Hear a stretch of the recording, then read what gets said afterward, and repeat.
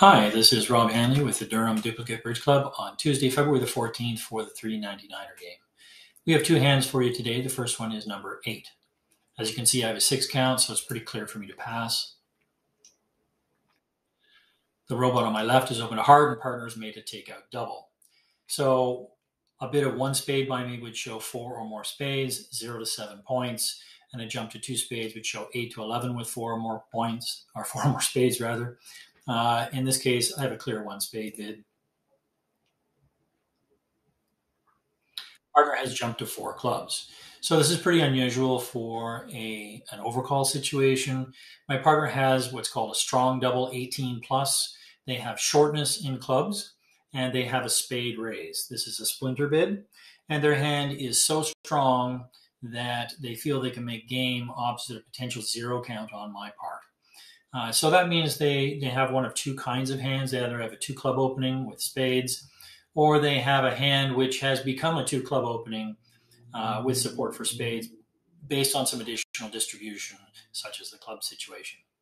So I have to decide, am I looking for slam? Now, it seems kind of strange to look for slam when you only have a 6 high card hand, but let's bear in mind that partner already knew I had that when they made the splinter bid looking for slam. So I have 2 of the top 3 spades, and I also have the 10 and the 9 of spades to boot, and I have a singleton heart. So I think the answer is kind of, yeah, I am looking for slam if partner really has what they promised. So I'm going to Q bid 4 hearts. This promises first or second round control in hearts. So that would be the ace, a void, a singleton, or the king. And indicates that I'm not a 0 count and that I don't have a lot of wasted values in clubs. That would be a bad thing for me to have. So I said something partner like, they're bidding 4 no trump. We bid 1430. That shows, in this case, I'm bidding 5 clubs, showing 1 or 4 key cards. And I have just the 1 ace. And partner is going. So let's see what they've got. All right. So let's not worry too much about the high card points in this hand. Let's actually look at tricks. So usually when you're playing a difficult hand in particular, you tend to choose one hand and make them the master hand and decide how to play the contract. Usually you choose the hand with the longest trump. You can do it the other way around. In this case, I could make it the dummy, but it's a little more complicated most of the time. So let's think about how this is going to go. Clearly, my partner's outlook on 6 spades is based on the void in clubs and the potentially running diamonds, along with some indication from me that I had good spades and second round control of hearts. So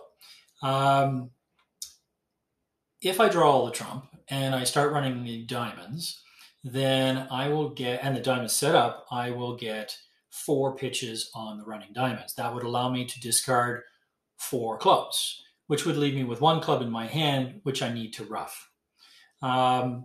So that's probably the best line of play, is to account for roughing a club and setting up the diamonds. If it's possible that the diamonds don't split, they're 4-1, then it's essential that I rough a club first, because I won't get 4 diamond pitches.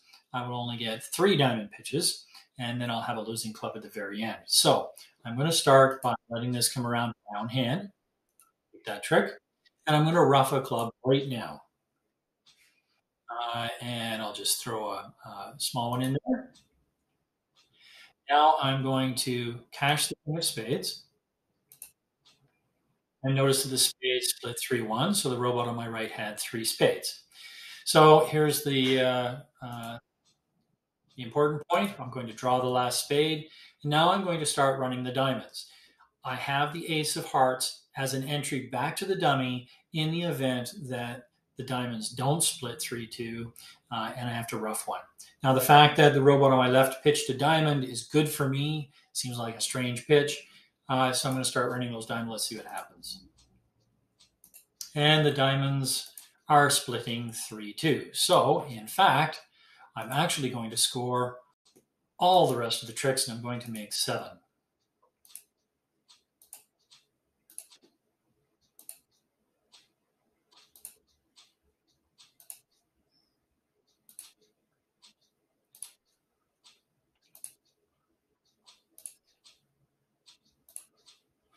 All right, so I took all 13 tricks. And I have to say, I can't remember the last time I made a slam on this kind of auction in an overcall situation, let alone had the potential to bid and make seven spades. Um, it is possible to bid seven spades, but you would have to be playing a convention called Grand Slam Force. And I really don't expect anybody short of an expert to actually bid it. But now that we can see all four hands, there are a couple of extra points here. The first is looking at my partner's hand and recognizing that they have upgraded that hand from just some random 17 count based on the void and the nice diamonds to being a strong double. Secondly, when they found a spade fit with me, they added 5 points for the void, which put them into two club territory and potential slam interest. And you can see on this hand that was well founded.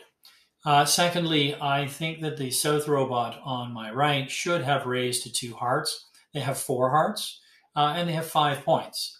I don't know that that would make much difference in us finding slam. I think we still would, but I can't understand why the robot passed on that. And the lead of the spade by the robot on my left was really an effort to cut down a cross-rough situation. On this hand, it really didn't make any difference at all. All right, we're going to switch to the next hand now. This one is number 17, and I am once again west. Now, on this hand, we are going to be playing the 2/1 bidding system. So let's see how that starts. Partners opened one spade, and the foundation of 2/1 is that if I bid a lower ranking suit at the 2 level, I'm promising a full opening bid, and that we are going to game someplace. In this case, I have a clear 2 heart bid. I have 16 high card points, 6 hearts. I only needed 5, and it just says we're going to game someplace. Partners raised to 3 hearts. Now, part of the reason people play 2/1 is that it allows you to explore for slam much easier than standard American. In this case, 3 hearts shows a non-minimum. If my partner had 10, 11, 12, even 13 points, they would just bid 4 hearts. So 3 hearts really promises me 14 plus high card points and is not saying no to slam interest. Now they could have 18 points, I don't know. So how do I proceed? I use Q bids here. In this case, I'm going to bid 4 clubs because that is the cheapest ace or king I have up the line from 3 hearts. And partner has signed off in 4 hearts. So generally that means my partner didn't like my 4 club Q bid. It may be that we have a problem in spades, or that they were being kind and holding the auction out for me. They really just don't have anything else to say. In any event, they're placing the contract, and I'm going to go along with that.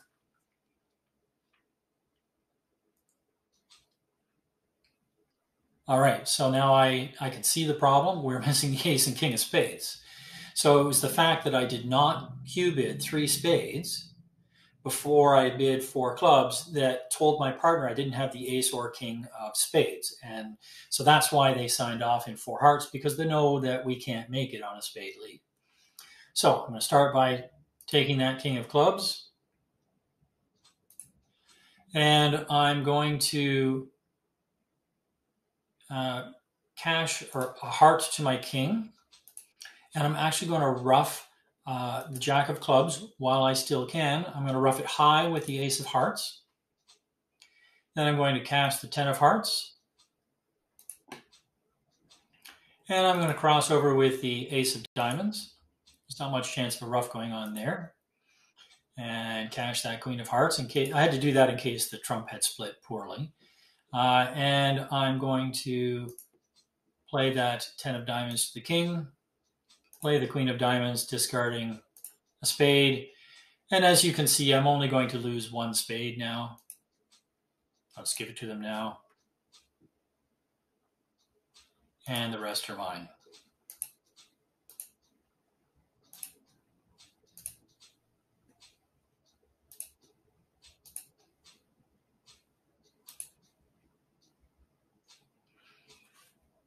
All right, so I managed to make 6, but I think this illustrates how in the 2/1 bidding system, you have a slight advantage in that you can stay away from slams that don't make. Now, the flip side is that, of course, this auction should have suggested to the robot that the problem was in spades, and I think they should have led a spade. Um, However, I'll take my 6. All right, that's it for this week. We'll see you next time. Thanks.